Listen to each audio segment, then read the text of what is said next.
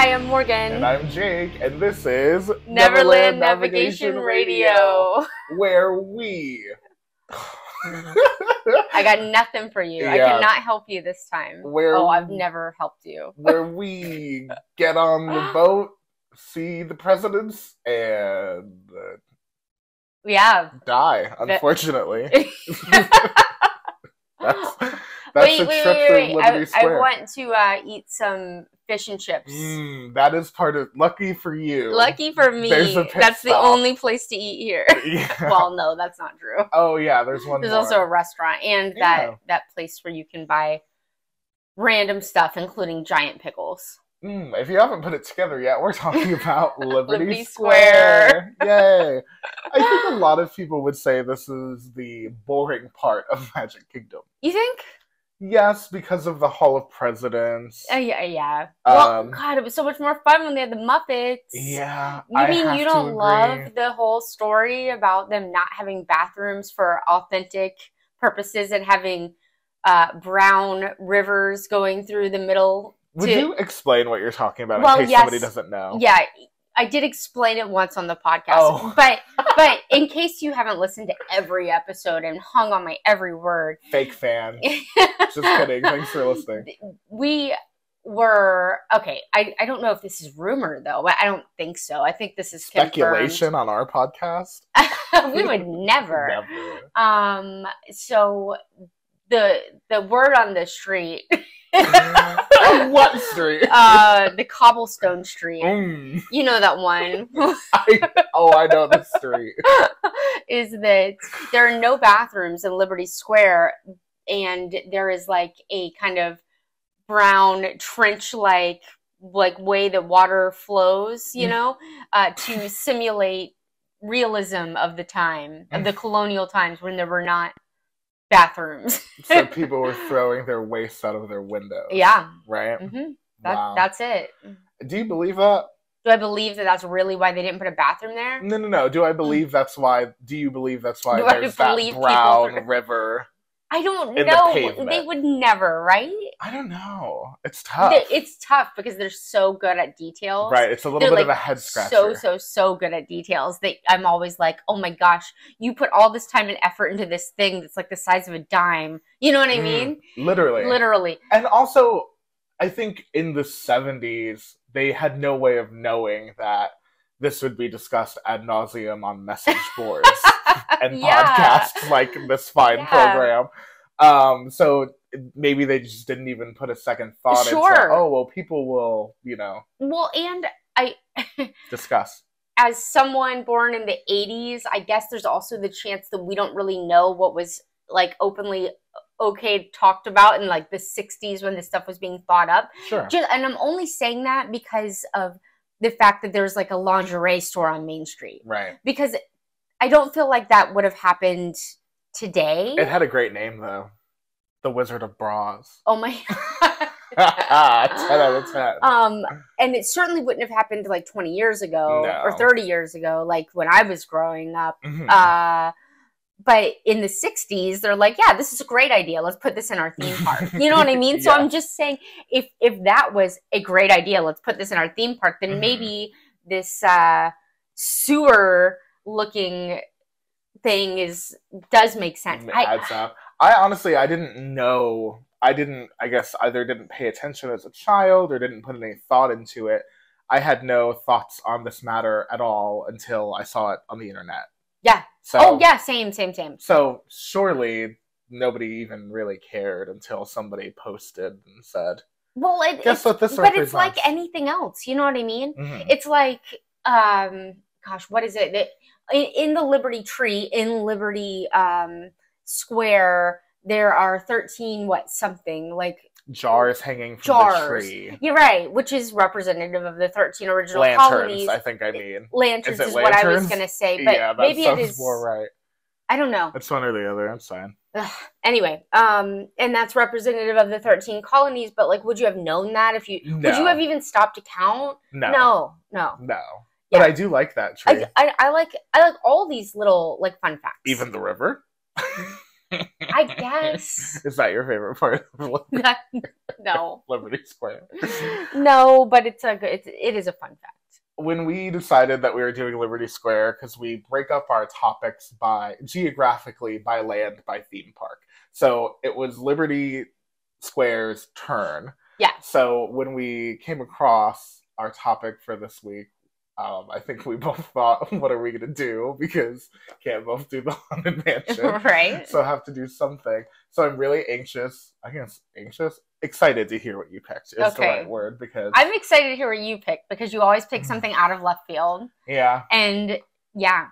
It's not cheating, I promise. I'm within the confines. We'll see. I did already accuse him of in the car. Yeah. On the way here, I was like, did you pick something even in Magic Kingdom? Did you pick something in Epcot because it had the word Liberty in it? I couldn't even make it here without this harsh scrutiny being directed toward me. Well, but it's okay. I've earned it. I've done some reaching in my day, but today we're on target. So who's going first? You are. Because I won rock, paper, scissors when we did Frontierland. Right. See our previous Frontierland episode for an epic duel of Western proportions. Yeah. Okay, I'll go first. This is... I had no idea what to do. There are so few things to pick from. But I thought I remembered reading that there was a horrific guest injury in the queue to this attraction.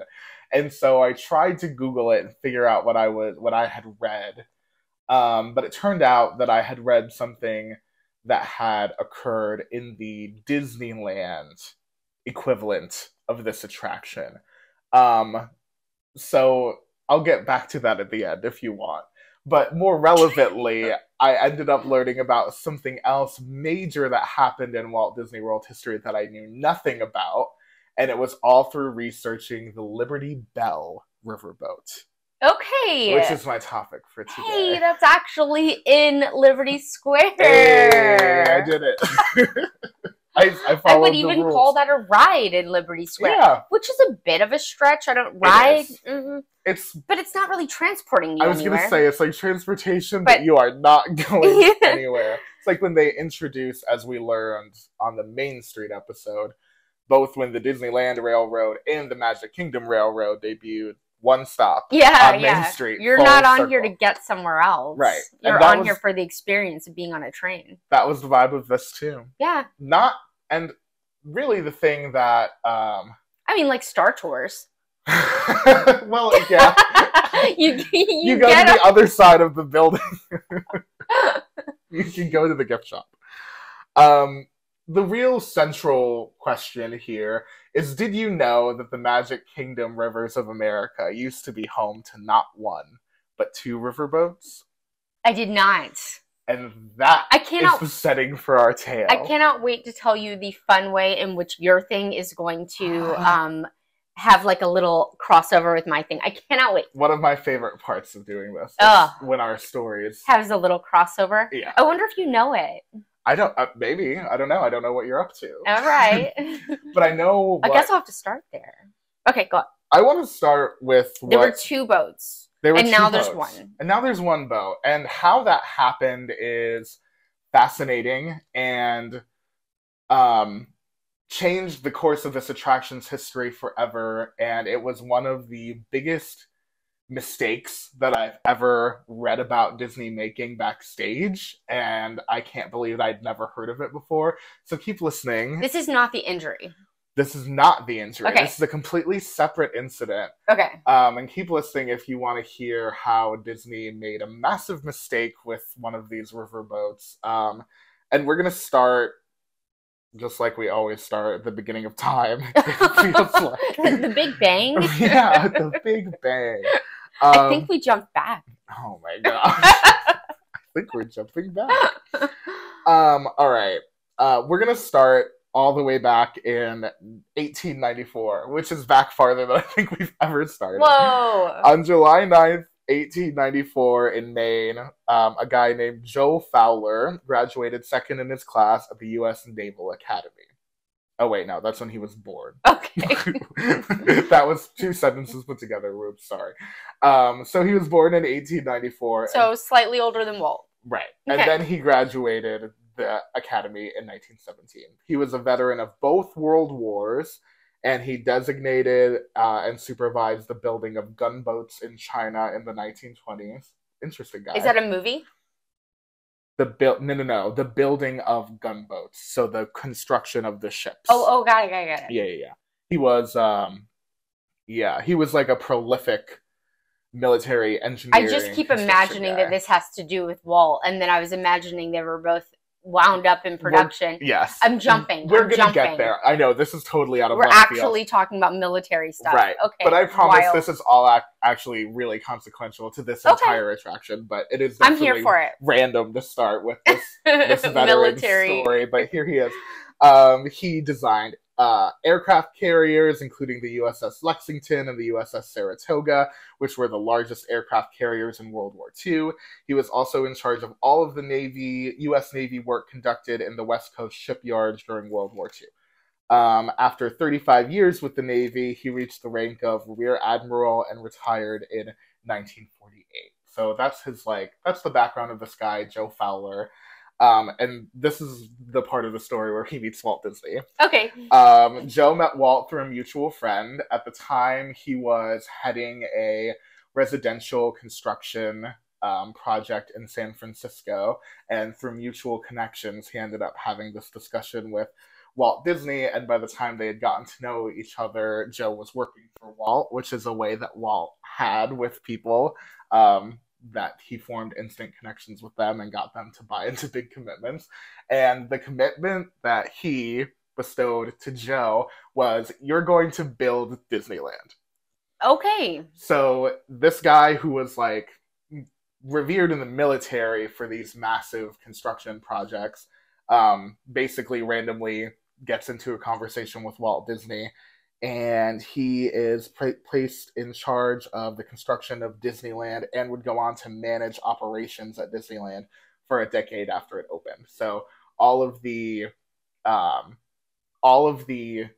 development, the practical development of Disneyland was put into Joe Fowler's domain. You make the fabrication of this thing happen, which is a lot of trust with the culmination of Walt Disney's dreams. So he must have been really impressed with his military resume. Yeah. Such an interesting blending of backgrounds here. Yeah. Walt Disney, who had military experience, was a railroad enthusiast and turned, cartoonist, meeting this guy who is like a mastermind builder from the military and being like, you're the man for my theme park, build my castle. Right. It's just so fantastical. So he builds Disneyland. And then oversees... Castle included. Wow. And then oversees operations at that park for like a decade. And then in the 60s and 70s, he's like, all right, now build Walt Disney World. So he does. And at one point of the project, Joe held 3 posts under the company umbrella. He was the Senior Vice President of Engineering and Construction for Walt Disney Productions, Chairman of the Board for WED Enterprises, which is now Imagineering, and Director of Construction for Disney's Buena Vista Construction Company. Busy guy. Yeah. Busy guy. During this time, Joe Fowler made an impact on the development end of Walt Disney Productions, second only to Walt Disney himself. He brought the dream to life, for sure. Massive part of Disney history, Joe Fowler. And now that we know a little bit more about him, are we ready to talk about some riverboats? Woo! Yeah. All right, let's take the story closer to home. Okay. The Admiral Joe Fowler riverboat was built at the Tampa Ship Repair and Dry Dock Inc. Company in Tampa, Florida. We're from Tampa, so that's pretty cool. We are. Can I ask a question? Yeah. Do you know if there's relation to Fowler Avenue in Tampa? Oh my gosh, amazing you don't know? Question. Morgan's quizzing me. I don't know. That was a weird question because... No, but that's I didn't even make the connection. I'll find out. We have a local road here named Fowler. A local huge road. Yeah, super important road here. Continue. Okay, got you. Great question. And that's the same place where Walt Disney World's railroads for steam locomotives were refurbished. So, hey, remember the locomotive episode? Yeah. Well, hey, got some Tampa connection there too. The riverboat, the Admiral Joe Fowler, entered service a day after the Magic Kingdom Park opened in 1971. So this is the equivalent of their Steamboat Mark Twain attraction on this coast.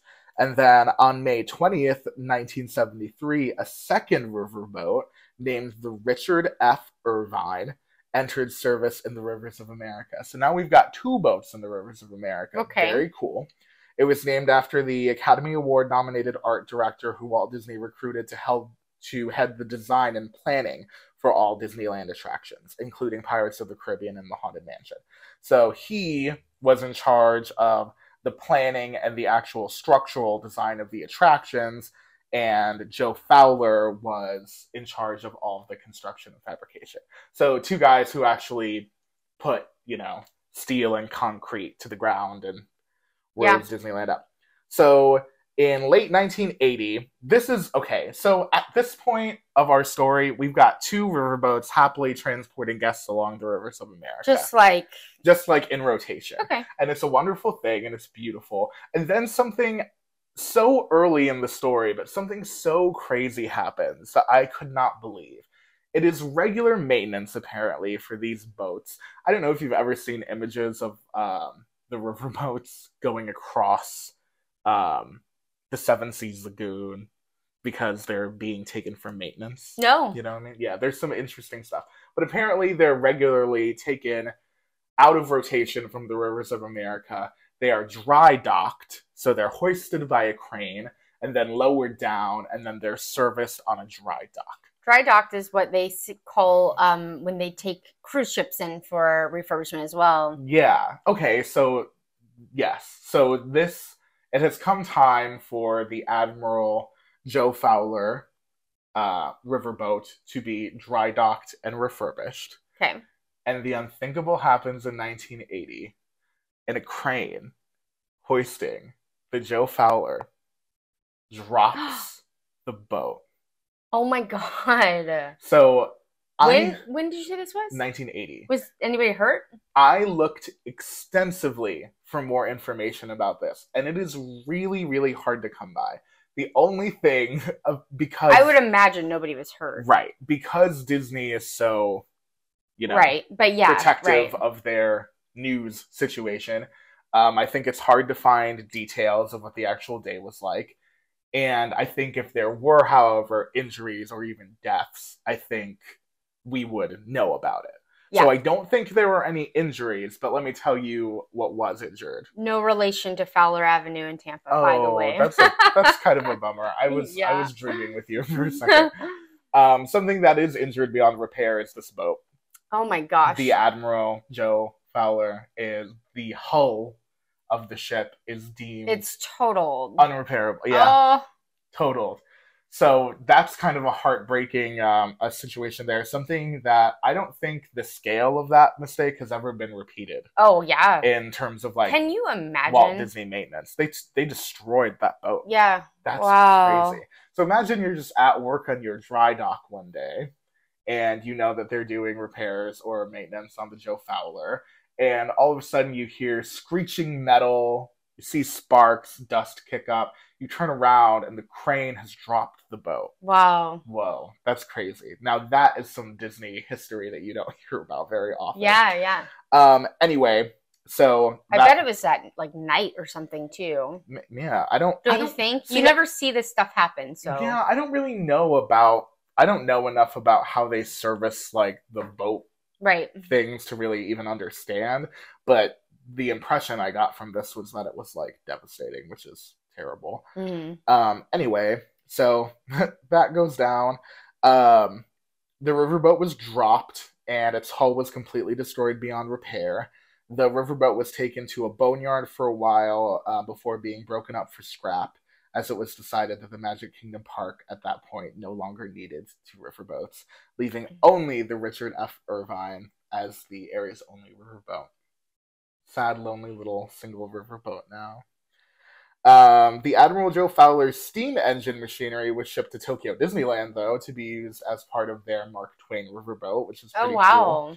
And its whistle... It's like an organ donation. It is. And this is actually my favorite part. Its whistle became part of the Walt Disney World Railroad's number 4 Roy O. Disney locomotive. So the whistle of that locomotive is the old whistle of... I wonder if they've ever named anything else after him. Well, just hold on. In 1996, the Richard F. Irvine riverboat that we've been discussing, the second one, which is now the sole survivor, was completely refurbished and returned to service as the Liberty Bell riverboat. So that's the one that we have today.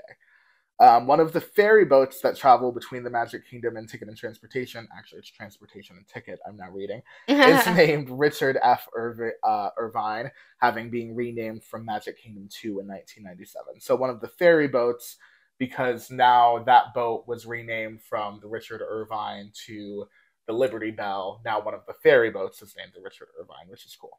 Admiral Joe Fowler, the man, passed away on December 3rd, 1993 at the age of 99 in Orlando. Wow. But tributes to him can be found in parks, including the ones he helped build. The Windows, I would imagine. No, it's the harbor that they use as a dry dock for Disneyland's SS Columbia and paddle wheeler Mark Twain. That's called Fowler's Harbor. Okay. And there's a building there known as Fowler's Inn. And then at Walt Disney World, the other ferry that transports guests across the Seven Seas Lagoon to the Magic Kingdom was rechristened the Admiral Joe Fowler in his honor. Oh. So now the names of the riverboats are now the names of the ferry boats, because they used to just be called Magic Kingdom 1 and 2. Oh, wow. Yeah. Anyway, what we were talking about, the dry dock that Disneyland uses to service the SS Columbia is named Fowler's Harbor. The SS Columbia is the ship that had that horrible guest incident that I was talking about that I thought was the thing that I was researching. But it led me to find out that they dropped an entire boat. And I didn't even know. Wow. Yeah, so that's the abridged history of the Liberty Bell. Okay, and now are you going to tell us about the... Sure. I was just going to ask if you want... Was I what? Were you not going to tell us? Well, I was going to leave it open to you. I didn't know if you wanted to hear about a horrific injury or not. Well, this is... I don't know how to answer that. Yeah, it is... Okay, that's a fair point, because they're, it's a little bit morbid, surely.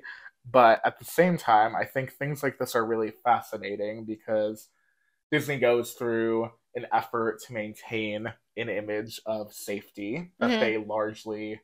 I think is largely warranted. Yeah. They're very safety conscious in general. But when things do go awry, how it's handled, how it's covered, and the details can be interesting, because it's such an exception to the rule. And as people who are interested in theme park operations, I'm trying to open an LA Times article, which is the information that I have about it, but it's not loading. I guess your internet doesn't Yeah, work my internet's not working. Can you, do you want to get off of Wi-Fi and see if it'll work? Yeah, that's what... There's another Wi-Fi. That's what I'm up to. Why don't we start your story, and as a treat at the end, we'll treat listeners to the horrific... Oh my god. Okay. I'm just joking. I know. It's funny. You're funny. Okay. All right. So here's how I'm going to tie in. Oh. All right. This is something I was going to say at the end, because it's chronologically something that is newer information compared to the history. First of all, are you guessing? You don't need to guess, right? Oh, I didn't ask you to guess for mine. Well, I would not have been able to, so there's that. Did you do the Hall of Presidents? I did not. What did you do? I did Haunted Mansion. Oh. Because I knew you were going to pick something obscure. Yeah. So I figured I would go with the all-time favorite. That fan makes sense. fave. I didn't know if you would be concerned that I would also pick a Haunted Mansion, deep cut story. Okay, I guess I was. Haunted Mansion, but I'm glad one of us did. Yeah. And that's what I was thinking. We can't do it without doing the star. Yeah. And Michael was saying, because he's the one that takes our what we're gonna do, and not that way we don't know. He's our screener. Yeah, he's like, I feel like this balance, the way you guys do it, where he picks something obscure and then you pick something fan fave, it kind of balances. Yeah, I think it's good that we get to do the headliner though, because what's Liberty Square without the Haunted Mansion? Liberty Square to me is the home, just that's what it is. And it's you have the to place walk where past you go. all those presidents. I don't mind the theming, you know what I mean? Yeah. But it's not I stopped going to Hall of Presidents when people started taking it too seriously. Yeah. So that's that. It's become a little tense in there. It's tense in there, and I just don't want to deal with that on my vacation. I don't really care what side you're on. I just don't want to. I think a lot of people agree with you. Yeah, it's a vacation. Yeah. Well, I mean, not for us, it's not vacation, but it's my happy place, and I don't want it messed up with tense. The beauty of being a local, though, is that we get these tiny little vacation feelings. Yeah, it's my happy place, and I want it to be happy. Yeah. Anyway, totally agree. So I did Haunted Mansion. I'm wearing a Haunted Mansion shirt, and I was like, I don't know if he's going to notice this. I know it's really... Oh. I covered it up with a sweater until we got in here. Hello, audio-only listeners. Yeah, Morgan is wearing a Haunted Mansion shirt that is only Haunted Mansion. On the left side. On the left fifth. Yeah, and the back. Oh, is it? Yeah. I do love the color of your shirt, though. I knew you'd love the color. I was like, he's just going to think I'm wearing his favorite color, and that is what I thought. That is what teal, I thought. you guys. But, okay, I do love some undercover merch, though. Stuff that you have to, like, look a second time to... Yeah, and I was trying to hide it from you. Ooh, it's a... Oh, right, it's a reveal. It's a reveal. And actually, I don't think our visual... people can see it because of my computer being in front of me, but whatever. I should just stop. I'm going to start wearing shirts that aren't what I picked to throw you off. It's a fake out shirt. Yeah, it's a fake out. You're not going to know.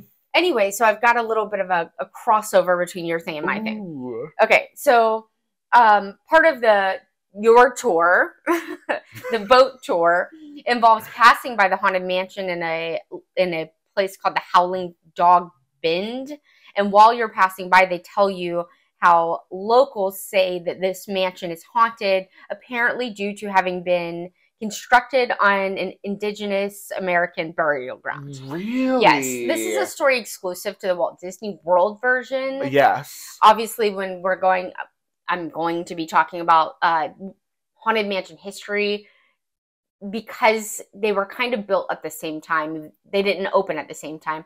The Disneyland version and the Disney World version. I'll be talking a little bit about the Disneyland version too. This is exclusive to the Disney World version and a story that you only hear if you take the boat tour. Nice. Yeah. I was not aware of this. I guess I missed that segment of the boat tour. Trivia, yeah. I love when they add these little... First of all, it's an Easter egg is what it is. Yeah. This is lore you will only be able to observe if you pay attention to the riverboat narration. Right. Love it. Yeah. Deep cuts for the fans. Yes. Okay, so I'm just going to dive in. Okay. So for Walt Disney World, which is always what, that's what we do. That's our bread and butter. So for Walt Disney World, this was an opening day attraction. Okay. So the ride, though, it's got like a really interesting and lengthy history where they started thinking it up really, really early before Disneyland even opened, 1951.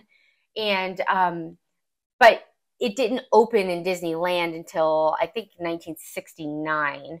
Right. So just prior to Walt Disney World. They were basically being built almost simultaneously. Mm-hmm. A rare thing to happen, kind of. Very, very.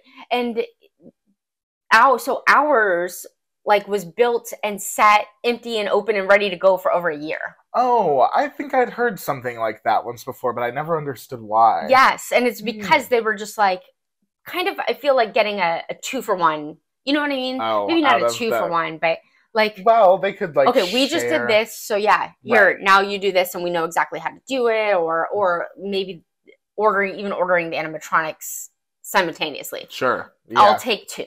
Yeah, literally. Yeah. I bet that saves them a lot of money. Yeah, too. I think so as well. Yeah. Animatronics are very expensive, and this is, full of them. There are so many. Yeah. One of the reasons I love the ride. I know, me too. Yeah. It's a classic. I'm happy with the way that they occasionally update it, in that it keeps its roots. They don't make any changes that upset people. I haven't heard of anybody being upset when they're adding something. Right. They mostly just add. They don't take away. Exactly. Which is a good philosophy. And the things that are taken away, I feel like are so small and not, you know what I mean? Does that make sense? Most people I don't think would even notice. Exactly. I'm not super familiar with the changes to the Haunted Mansion, so I'm excited to hear. Actually, it's funny that you say that, because I wasn't really going to go through. I started looking at them, and they're so small. But I will. I can go through them. Yeah, honestly, never mind. I don't want to jump ahead because I was going to start naming a couple of them, but I'm sure there are some that you're going to talk about. Yeah, maybe. Like the Escher room is really the main. Well, actually, can you? No, I don't know anything about it. Okay, so sorry. No, it's okay. Most of the changes have been, like I said, pretty small. Like a thing here and a thing there. When they did the big thing that added the upside down stairs and stuff. I'm gonna come back to this when I have more facts. Oh, gotcha. Okay. Sorry to derail. Oh no, you're fine. You're fine. So I'm gonna jump back over here. Sorry. And my cat is going crazy. Aww. Is it the black cat? Yes. Well, there you go. Perfect. Knows that we're talking about the Haunted Mansion.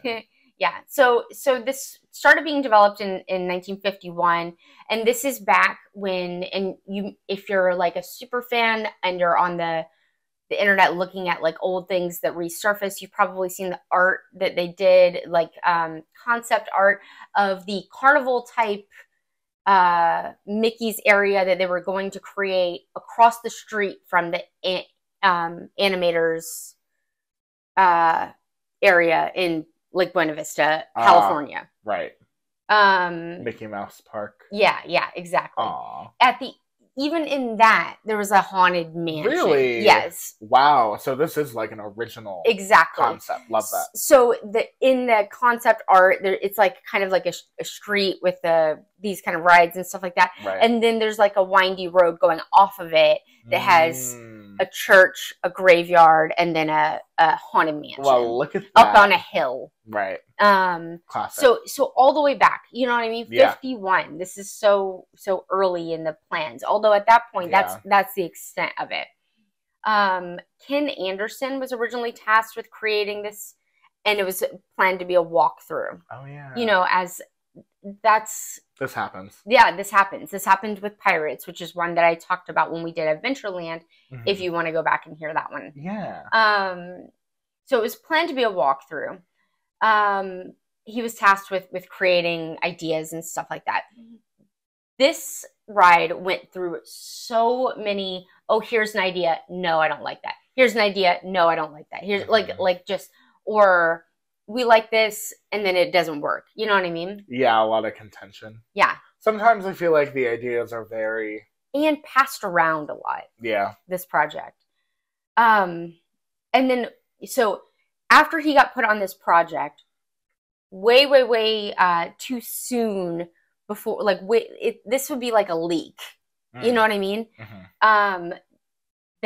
They put on a map, a souvenir map, that there was going to be a New Orleans square that promised a thieves market, a pirate wax museum, and a haunted house walkthrough. Wow. So this is years before it opened. Yeah. It's a weird thing to kind of have out there, as it's like how we're always complaining, don't tell me stuff's coming. Yeah.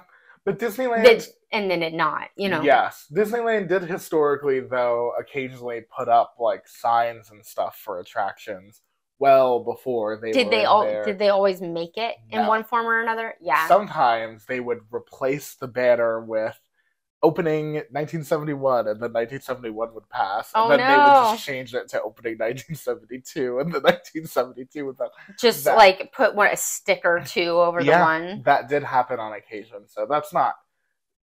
It is surprising, though, that all of that information made it out, because that is quite the promise. Well, it was on a map. Yeah. Right. But, if you're going to put it on a map, then, people are going to read. That's 3 attractions that they...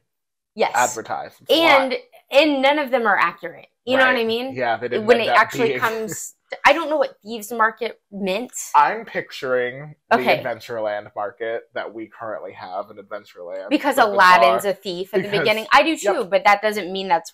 Yeah, no. I'm not saying it's a fact. Yeah. I'm just saying that's what came to mind. Yeah, same. Okay. That's exactly what came to my mind. But then, chronologically, it doesn't make sense. Right, because who's Aladdin? It was Aladdin. Doesn't make any sense, right? Yeah, so anyway. So that was on this map years before it opened, which was wild. Oh, I bet that map is selling for like $1 million. Yeah, I bet so too. Wish I had that map. Yeah. So I was saying that there was a lot of denying different ideas. So right at the get-go, like I said, there was that concept art that had that Mickey Mouse area and then it had the Haunted Mansion kind of off to the side. Well, Walt was like, I'm not having some rundown building in my beautiful park. Like that was not going to happen, which was sure always that it's always what you think of when if somebody said to you, "Hey, you create a haunted mansion." Create a spooky house, right? It's going to be kind of dilapidated looking. Yeah, monster house, haunted house, creaky old. Yes, everyone that you see on movies and stuff like that, they're not nice looking. Anyway, they wound up going with nice looking, as you know, in Disneyland. It was like he gave them a challenge. Make it pretty on the outside. Yes, exactly. That's exactly what he wanted. That's in my opinion, a big quite challenge. The challenge. And I don't even think I'm pretty sure that it was him that found the one, although I could be wrong about the reference. Yes, because it is cool. Like a carbon copy of what they wound up modeling it after. The Walt Disney one? The Walt Disney World one? No, the Disneyland one. The plantation. The Disney World one does look spooky from the outside, don't you think? I think it like I don't think it's pretty like the one in Disneyland. It's got a little bit more of that like gothic feeling. Yeah, gothic. And even the like solarium part of it, that like green big window part of it, I feel like it just gives me the vibes of a creepy mansion. You know what I mean? Yes. So concept art that Ken Anderson was drawing had like these like overgrown weeds and like spooky stuff. Right. And then that's what Walt was like no to. So kind of when I read this and then I think about our Haunted Mansion, I'm like, oh, he did not get what he wanted here. Because I do think ours has that look. It doesn't look gross. Like it doesn't look like it's going to fall down or anything. Right. But it does have that classic scary. And that's not what he wanted. Right. It is, I feel like it's a compromise because it is pretty. It is like a nice building, but it is definitely creepy. Yeah. You know what I mean? Right. So, and that's not what he wanted. Right. But I feel like in Disney World, it's more forgivable because we have so much space and land. And it's not like in Disneyland, you're in New Orleans Square. So you have to walk through New Orleans Square to get to a bunch of other things. Where our Haunted Mansion in Disney World is like, you go there for that. That's why you're there. There's no reason you're there otherwise. You don't have to walk by it to get to... It's at a corner. And it also really is in its own little land. It's in its own corner. Because it doesn't really have anything to do with Liberty Square. You can't see it like in your castle picture or anything. Like any of your like... It's in its own world. So if they ever decide to move away from that area being Liberty Square, it would be easy because the Haunted Mansion has nothing to do with Liberty Square anyway. Right. I agree. Yeah. Right. Where the New Orleans thing, I mean, it looks like a New Orleans, which it's not. Right. Here, I guess I can jump. You mean the architecture? The architecture. So the house that the Disneyland version is modeled after is called the Shipley Lydecker House, and it was constructed in Baltimore City, Maryland in 1803. And like if you look at a picture of that house, you're like, oh, hey, it's the Haunted Mansion. The Haunted Mansion. Yeah. It's no longer around. It was a 3-story, 20-room house. That's a shame. Accented by wrought iron porch railings, large pillars, and impressive gardens. The pillars are the distinctive feature that make me think. Oh yeah, it's like almost a carbon copy from the outside, which is cool and weird.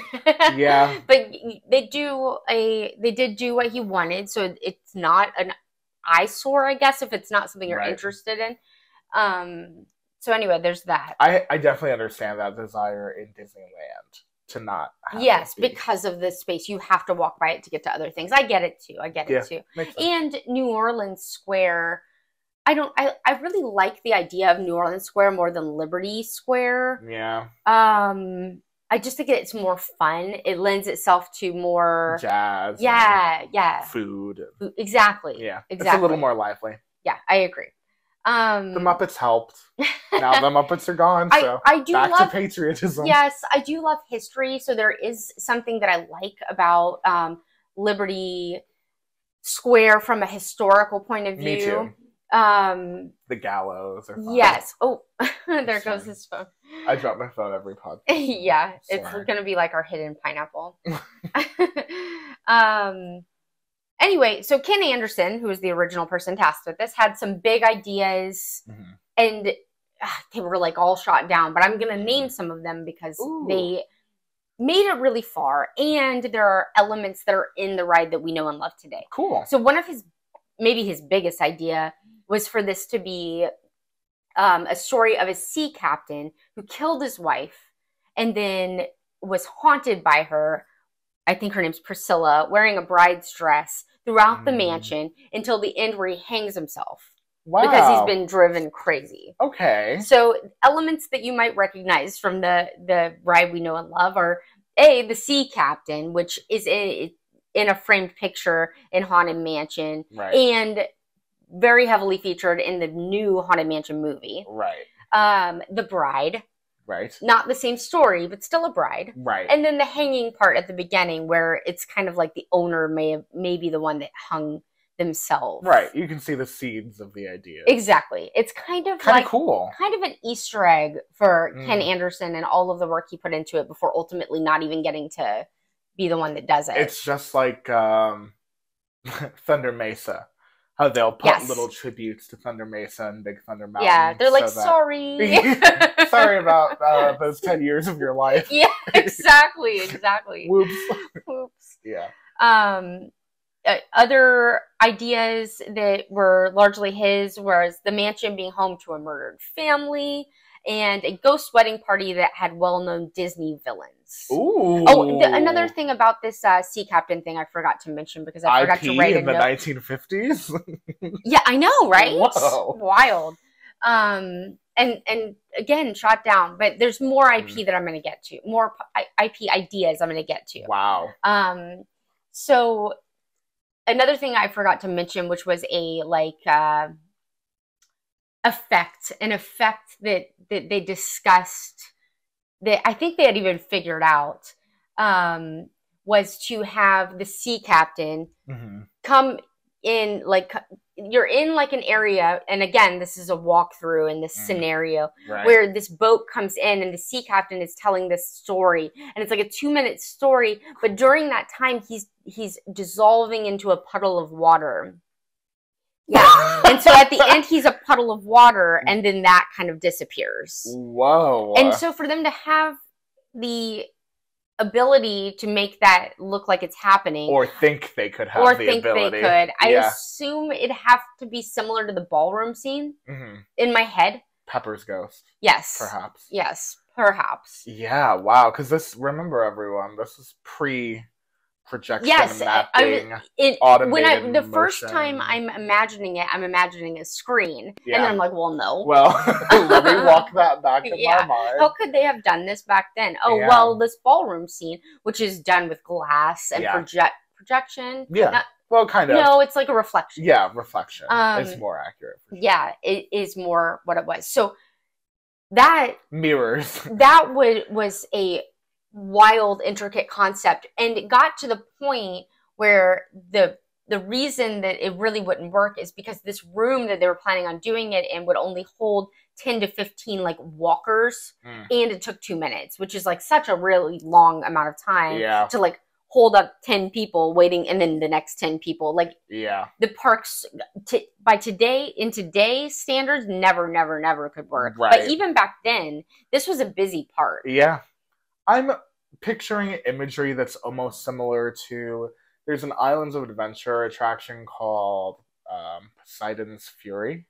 That's like a walkthrough special effects attraction. Yes, I've been to that, but like 20 years ago. And it's like 15 years ago? It's very like that. You walk through it, there are practical effects with water and mechanics and all kinds of stuff. Yeah. I can see the vision Yeah. for this, even back then. Right. You know? Right. But it's crazy that they had those thoughts at that time, because what a big swing. Yeah. Yeah. Yeah. So this was a sea captain thing. They also kept coming back to a pirates idea, because the movies that featured pirates back in this day were scary. They were always scary. Right. So that was an idea. Blackbeard's ghost. Yeah, that was an idea that kept coming back. They also heavily considered using the Headless Horseman, which was IP for them, and would have fit in. Yeah. Yeah. I could see it in the graveyard scene. I could too. I really am surprised that it didn't wind up there, and wouldn't be surprised if it comes at some point. If one day they do, like, if they're like, Small oh, let's World, add. and they put Yeah, but not like the cartoon version, like the version that we have in I almost said Boo to You, but that's yeah, what Boo it to is. You, the parade, and not the not so scary Halloween party, right? And an idea that Walt really liked was incorporating the lonesome ghost, which I don't know that. Yeah, but you do. You just don't know it by its name. Oh. I had to look it up also, because I was like, oh, I don't know that. And then I looked it up. It's that Halloween cartoon with Mickey and Goofy and Donald, and they're ghost hunters or whatever. Maybe you don't. They have flashlights. Yeah. And they're wearing detective caps, and then these ghosts call and like prank them, and they're like, oh, we have ghosts in our house, and then they're like, ha ha ha. I think I have the vaguest of vague memories of this, yeah. To me, I was like, oh, that's that cartoon from my childhood. It's not. It's from the 30s. Oh. But I saw it a bunch when I was a kid. And right now it's on Disney Plus on the things you should watch because it's Halloween season. Skeleton Dance. Yes, exactly. Exactly. Got it. When I was little, there was a game that my brother and I used to play that involved like a VHS and cards, and it was kind of interactive. Oh, I had a game like that. Yes. It's called Harbingers. Okay, that's not what this one was called. I looked it up at one point. Yeah, but we used to play this game all the time, and it had that cartoon in it. Oh, so in my head, cool. It's part of this game that I'm sure almost nobody remembers. Wow, VHS board game technology, remember? Yeah, VHS board games. That's what it, Yeah. There's no better encapsulation of the 90s than a VHS board game tie-in, Yeah. So Walt liked that idea, I think, as a what is now the ghost host, to have the lonesome ghosts be like the ghost host. Okay. Interesting. And would have been IP. It's funny how many ideas were thrown around and shot down and stuff like that. I love the level of it's so sacred to them. It has to be perfect. Not just any idea can make it through, even if it's a good idea. Yeah. It has to be the best of the best idea. Right. That's and he clearly had something in his head, but he wasn't able to express it or something like that. He'll know it when he sees it. Yeah, everything was kind of getting turned down. You know what I mean? Sounds frustrating. It does sound frustrating. So they announced the ride.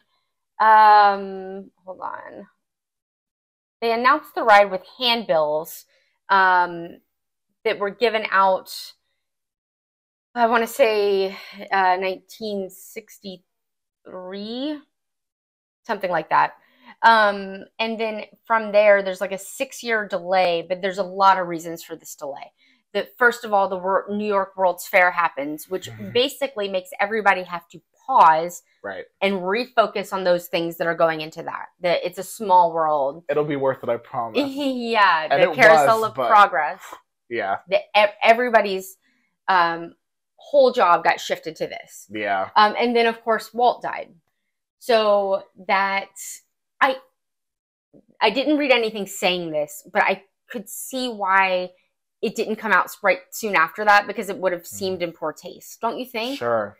Yeah. Yeah. I get it. I didn't read that. I'm not saying that, but his death had an impact on, okay, well, who's doing what now? Yeah.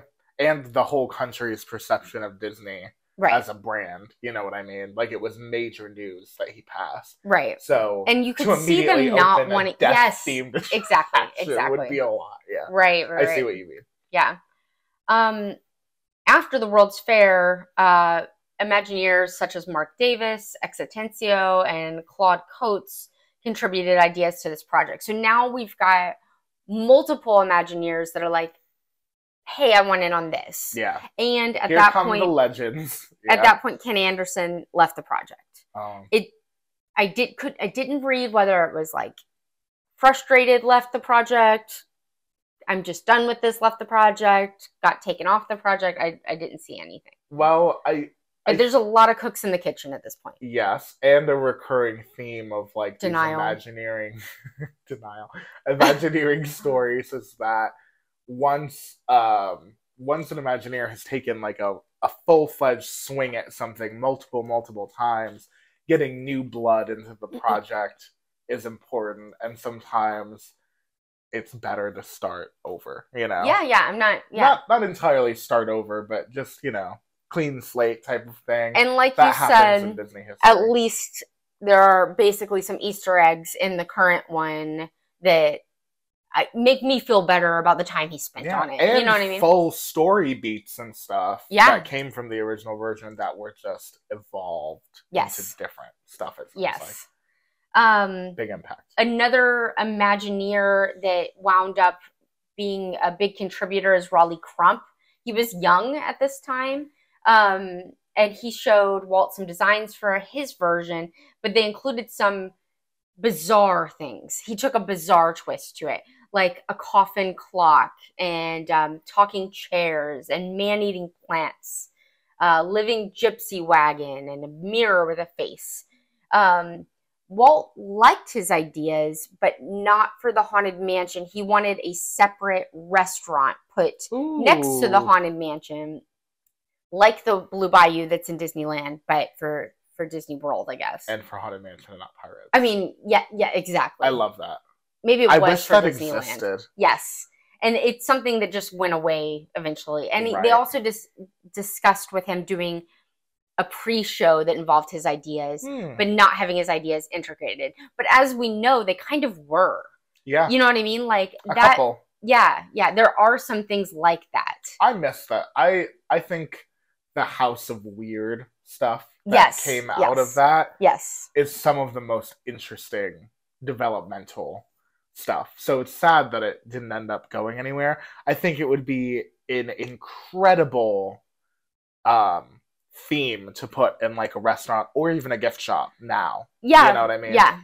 That'd be cool. Something. Yeah. I don't know like if it's super creepy, if that would make for a good restaurant, would it? Maybe that's why they decided not to do it. In my head, that makes sense. Right.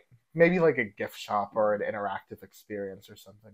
Well, and the gift shop that we have now, the Memento Mori, it does have a creepy, bizarre feel to it, but it's not very big, so it could, if they expanded such a tiny little thing. It is so small, So he and no, not he, Mark Davis. Hold on, let me see. This auto-corrected a name, so I don't know what the first name is. Somebody, you know what? I'm gonna. What's the last name? Grace's, but I'm not even sure if that's right. That could be an autocorrect too. Gracie? Well, no. yes, it is. It does say Gracie. Oh, but is that right? I don't know how to get back to. Yeah, because Master Gracie is named after. I know, but it is named after an Imagineer. I think so. Yeah. Oh man. Okay. Anyway. See, this is me trying to, as Morgan is telling me these things, you know, it's popping into my mind snippets of the Disney show Behind the Attraction. Yeah. Because they did an episode of the Haunted Mansion. And as she's telling the story, I'm like, oh, yeah, I remember them talking a little bit about that and the thing. Kind of fun. Yeah, I'm just going to go with Gracie for now. I don't have a first name. But Yale. And that's why it changed it. It's like, that's not a name. That is a name. Turns out.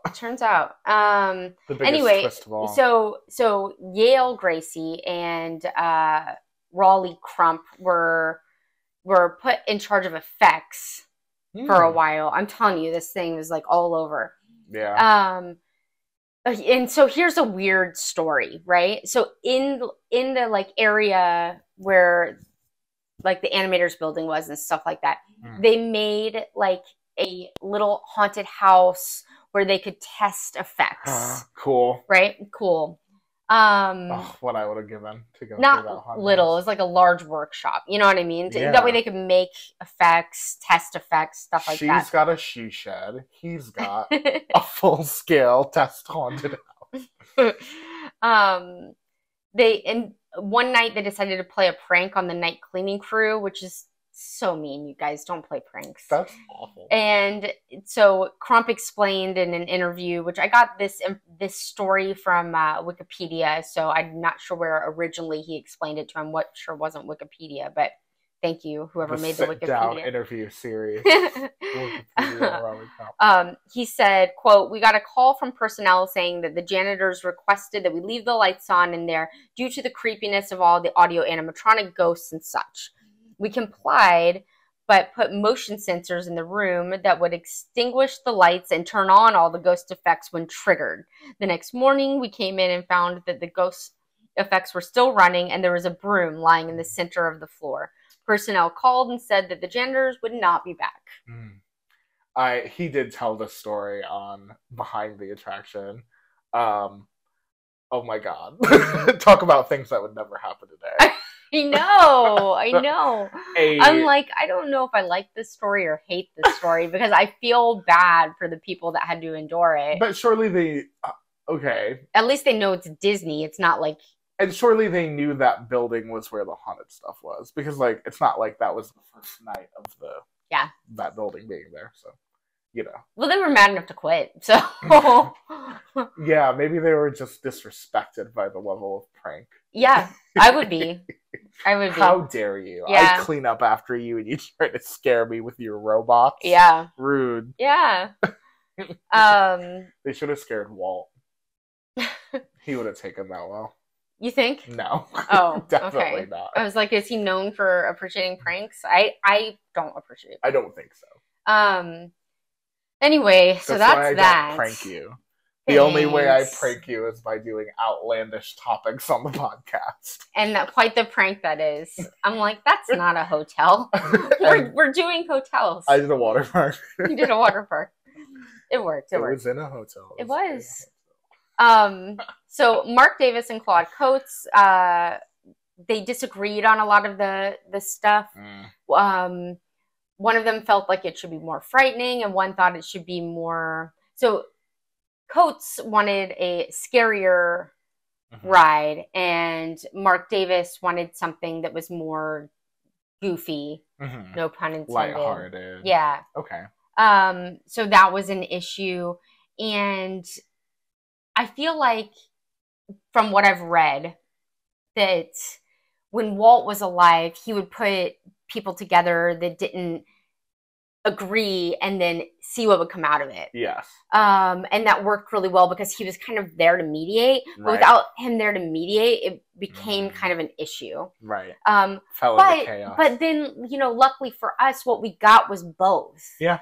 So it did kind of work out. I feel like all of the people that I've talked about so far, and I think that's been like 5, have contributed in some way to what we have today in this weird, perfect blend of spooky and silly and, you know, all of it. Like all creepy. Yeah, weird. And all of the things. I think it works so well that you don't even question it.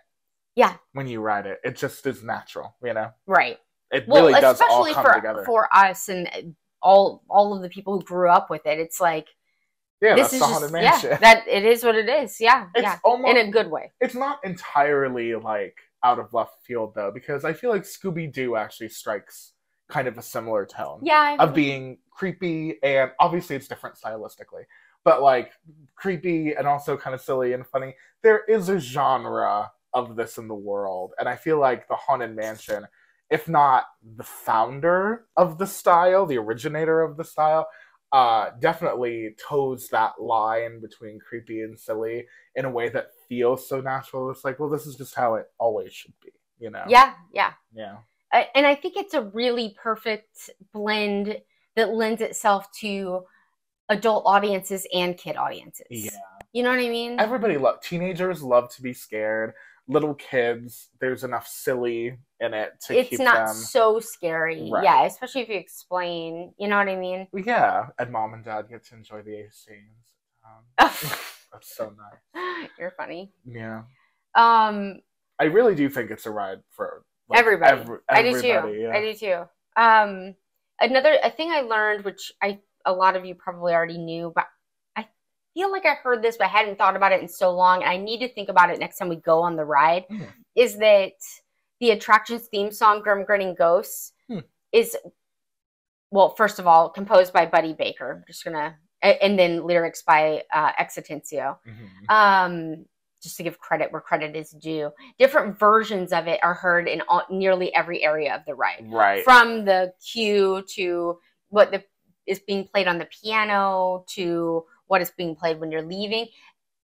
It's just different versions, which is wild. Because after I read that, then I listened to a part and I'm like, that's not the same. But I'm going to listen to it harder because it has to be, because it says, I've read that now multiple parts. Well, I love, actually, this is one of my favorite things that Disney does, is they take that music and then they'll have it in one key as a choral melody in one room, and then they'll have it in dissonance on the piano in another room, and then it's a sing-along chorus in the next room. They did in this one particularly, they did a really good job of mixing it up, though. Sometimes it just sounds like, whoa! Yes, exactly. Like, it just sounds like that. But if you listen to the notes, then it's got the same. Yes, there's even wind, exactly. There's like a wind sound that is done to the song. Oh my gosh, that's so cool. Yes, it's so cool. Those are the details that make Disney rides, the one. Right. That's so cool. There is a whole lore that might not even be real about what you're actually seeing when you go on the ride, and I'm not going to go into it. I can go into it in a different podcast episode if you guys want me to. I'd have to look into it more. I know it's something about you dying at the beginning. I think I've seen a Facebook post of this, and it might not be real. It might just be fanfic. We should do an episode about like fan theories. Oh, we should. And whether or not we believe them. Yeah, we should. I would love that. We'll come to a judgment at the end of each. Yes. Whether or not we believe it or we reject it. Yeah, I like that. Let's do that. Cool. And that'll be the first one. You know, there's a wedding ring out in the cement outside of the... I didn't know this until very recently. Yeah. That's supposed to have to do with the story of the bride. Well, I figured that, but I didn't read any deeper into it. Yeah. Is it supposed to have like a direct... I believe so, but again, let's get into this on that. That's conjecture. That's speculation. But what's not speculation is about it being there. I've seen it. No, yeah. The actual physical ring is there, but the ramifications of the ring. Yeah. Okay, so let's see. I'm about at the end here. There also, I don't know if I should save this, but I have heard more than once that the narrator of the story was originally supposed to be the Raven, and that's why you see a Raven every time you hear the ghost host talking. Now, I have also seen this, but I've never paid enough attention on the ride. I have. Oh, does it check out? Yeah. He's on a coffin when you're going into the room where the guy's like trying to get out of the coffin. When you turn backwards going down outside of the attic, he's right there. Okay, I love that we don't know for sure. Yeah. I prefer that it's open-ended. I think that's great. Yeah. So I'll look into that one. That one might come back on that episode. Is there a Raven in the stretching room? Because that's when we first hear the ghost host. That's a good point. But see, I've never maybe this is part of that lore, and that's the ghost host pre-dying, and then he's the Raven. We need to do. Okay, I've come back to the realization that we just need to do a Haunted Mansion themed episode at one point, because there's so much to talk about. Gosh, I could keep going for sure. Okay, so now I'm going to go into updates real quick. Ooh. And then is your story going to happen or no? Yeah. Okay. So update time. All right, I'm just kind of going to breeze through this. Okay. All right. And this is going to be Disneyland, too. In 1994, Disneyland's Haunted Mansion was updated. This is coming from the Wikipedia page, by the way. Thanks, Wikipedia. Thanks, Wikipedia, or whoever put this together. Your contributors. In 1994, Disneyland's Haunted Mansion was updated. A phantom piano player sat at a rundown piano in the attic scene whereas the original faceless bride was given a full-fleshed appearance. Right. Okay. In 2001, a newer, more detailed safety spiel was added to the Doom buggies. Onboard audio as they left the loading area. They added Spanish. Nice. Yeah. The seasonal overlay of Haunted Mansion Holiday premiered in October of that same year. What did I say, 2001? I think so. Yeah, okay.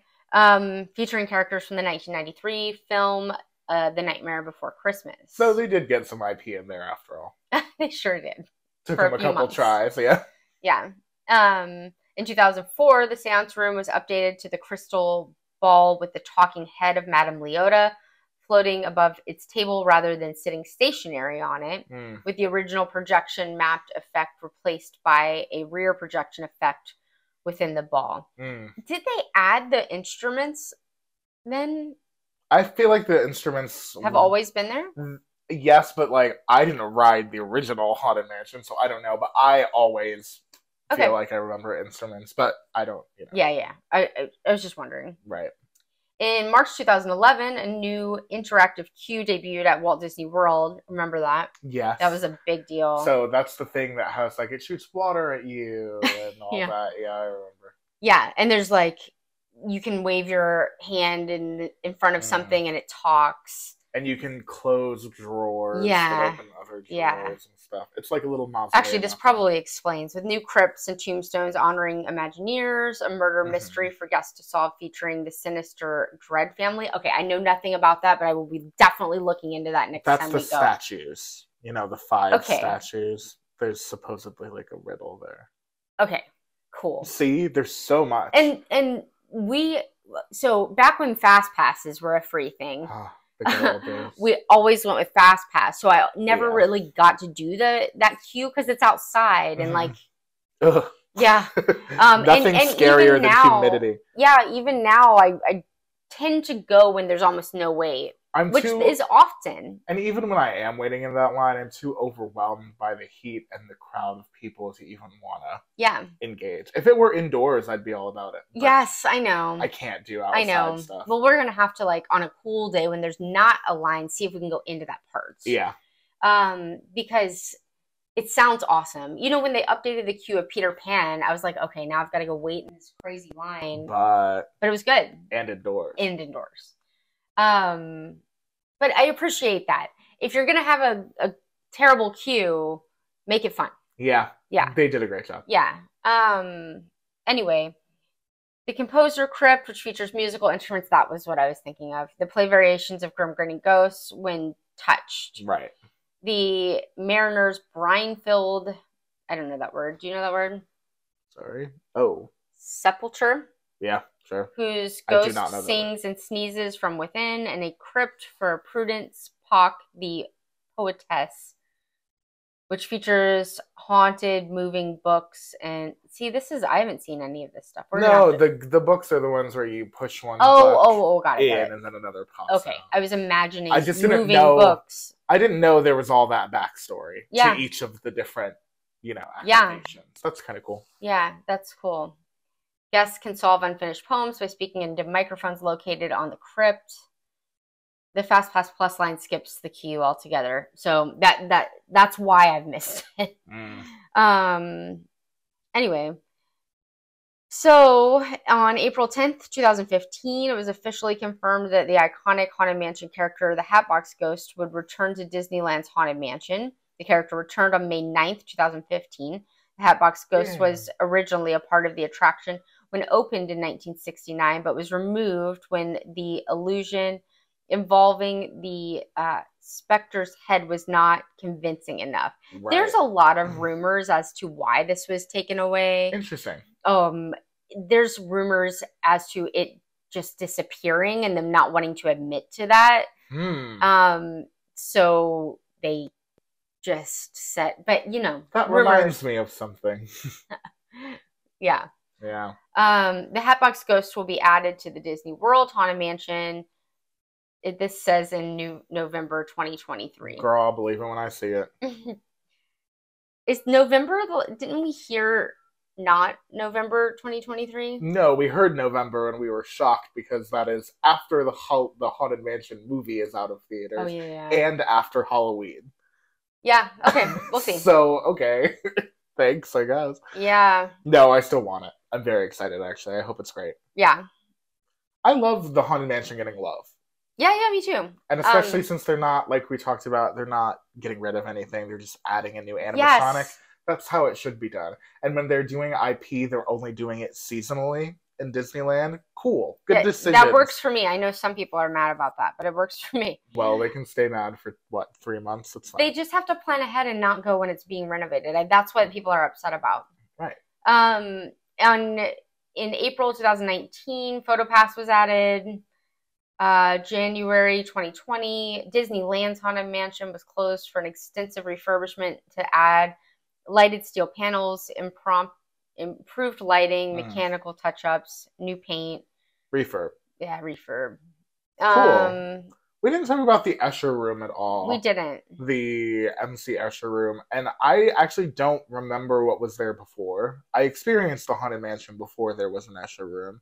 But I don't even know the change that happened there. What do you think about it? I feel like it blends in pretty nicely. I do too. I feel like it's actually, if anything, it's not really spooky. It's a little bit just weird. Just like the original, potential Haunted Mansion was going to be a little bit more on the weird side, Museum of Weird. I feel like the Escher confusing staircases thing, it's not creepy. It's not spooky. It's just kind of weird. I like it. Yeah, I like it too. It's a little controversial. Some people don't like it. You don't know when this was added? No, I'm sorry. I really thought you were going to talk about it because it's really the only major change that's supposedly the whole list of updates.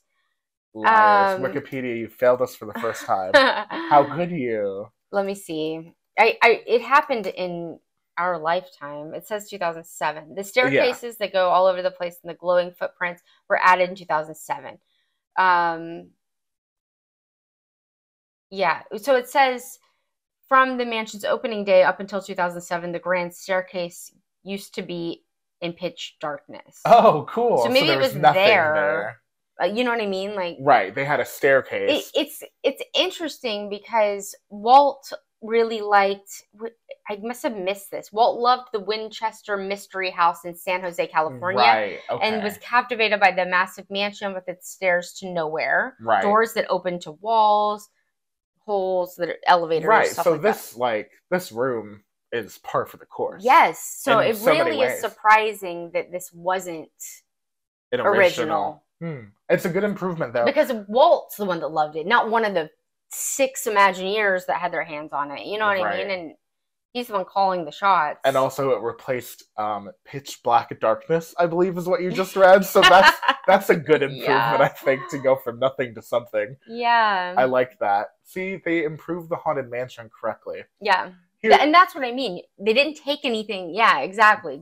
When we do our Haunted Mansion, who could be mad? Lore and speculation Somebody's episode. Mad. Oh, somebody. We'll talk about the legend of there being a bullet hole in one of the panels of glass. Okay. In the dining room purposefully of the Disneyland. No. A guest. Oh yeah, you told me about this. Yeah. This is not something I've researched, so I say we gotta do it in the future. Okay. But it is definitely at least an urban legend that we have to talk about. Yeah. Okay. I'm excited to hear. Urban legends has to be the next thing we research. Yeah. Which doesn't mean that's going to be the next podcast, but it means it'll probably be within the next month. Yeah.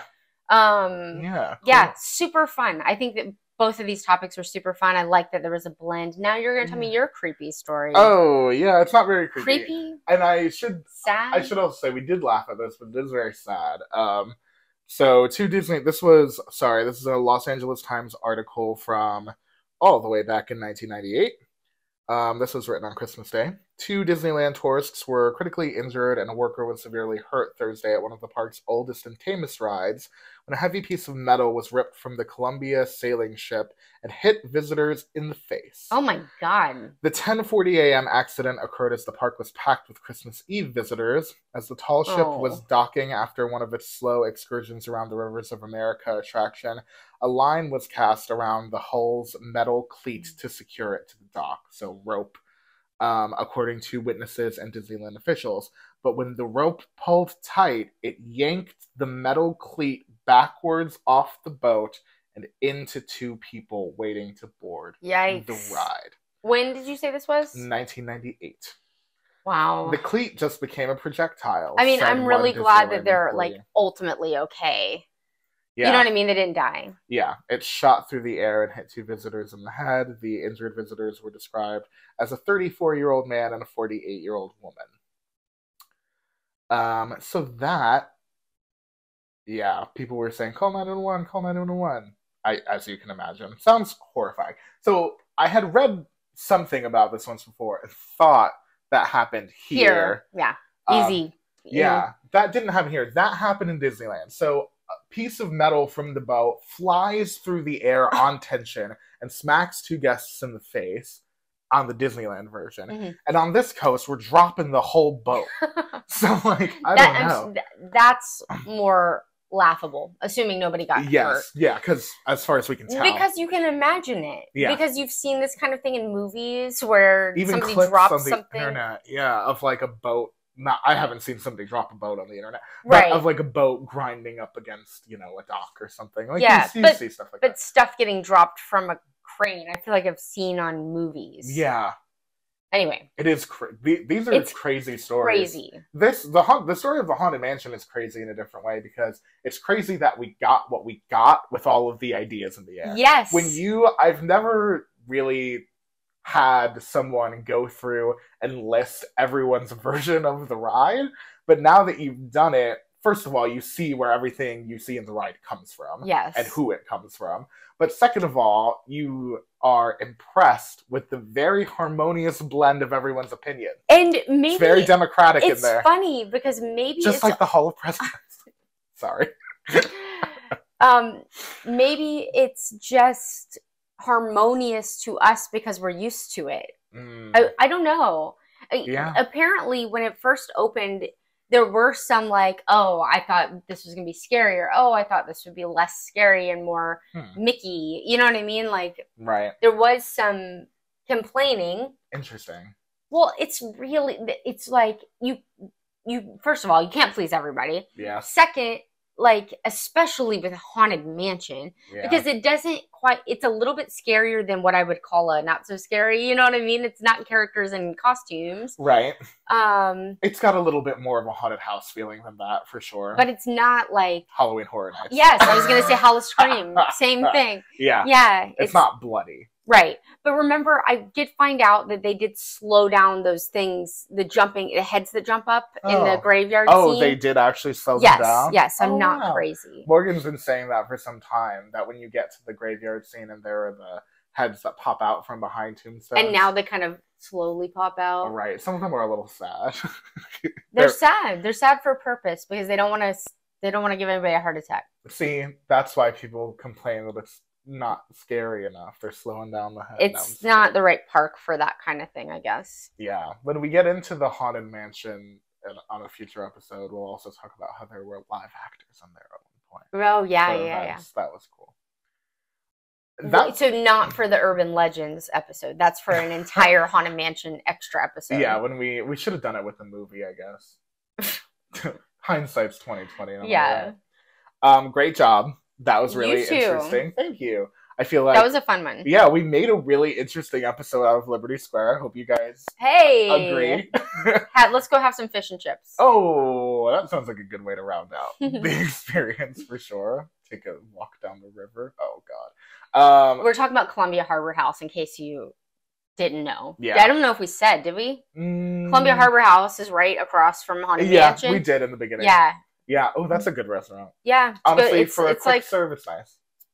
one of our favorite quick serves in Magic Kingdom. Yeah, not that I we're love spoiled for choice over there, but no, yeah, we're not spoiled for choice over there. So, but we appreciate the ambiance in there and pretty reliable. Jake loves the food. AC.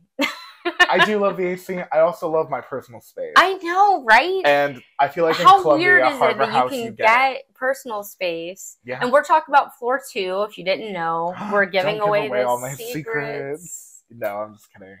Come see us up there. Yeah. All right. If you guys have enjoyed this episode, then we would love it if you are listening on an audio platform like Apple Podcasts, Spotify, Deezer, Pandora, anywhere you listen. iHeart Podcasts. So shout out to our iHeart Podcasts people. Please subscribe and leave a review for the podcast if you enjoyed it. We'd really appreciate it. Yeah, we have an Etsy store called Neverland Navigation where we make custom Disney Vacation or whatever t-shirts. Mm-hmm. You can send a picture of a design you like, and I will make you a shirt. Nice. And then you can see the visual version of the podcast on YouTube. Our YouTube channel is Neverland Navigation Co. And there you can also find like restaurant reviews and stuff like that from inside the park. So if you're looking for a little more content, you can find us there.